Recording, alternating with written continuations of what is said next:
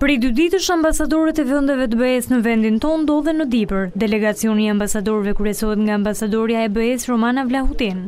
Ambasadorët u takuan me drejtues të pushtetit vendor ku u njohën me problematikat që ka bashkia e Dibrës për investime dhe kryerjen e shërbimeve. Po ashtu ata zhvilluan një vizitë edhe në shkollat e qytetit.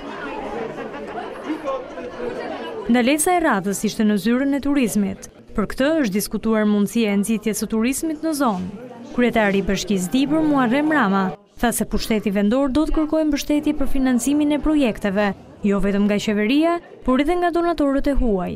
Unë jam tepër impresionuar nga kjo vizitë tepër e suksesshme e shkëlqësisë së zonës Vlahutin dhe ambasadorëve të BE-s. Ky është fillimi i bashkëpunimit të bashkisë së Dibrës me BE-n.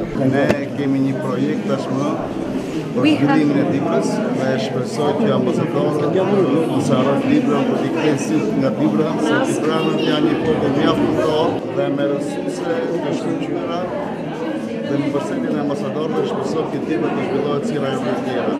Ndërkohë ambasadorja e BE-s Romana Vlahutin u shpreh se Dibra ka mundësi zhvillimi nëpërmjet turizmit dhe se ajo do të jetë një mbështetëse në të ardhmen. We are very happy to be here.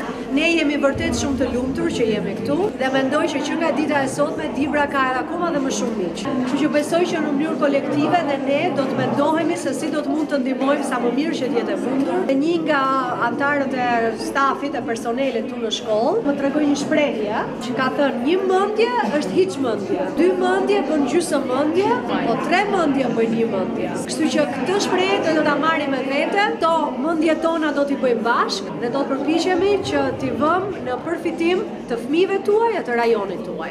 Ambasadorja Vlahutin u shmang pyetjeve të gazetarëve në lidhje me aktualitetin politik në vend, duke u shprehur se për këtë do të flasë në Tiranë.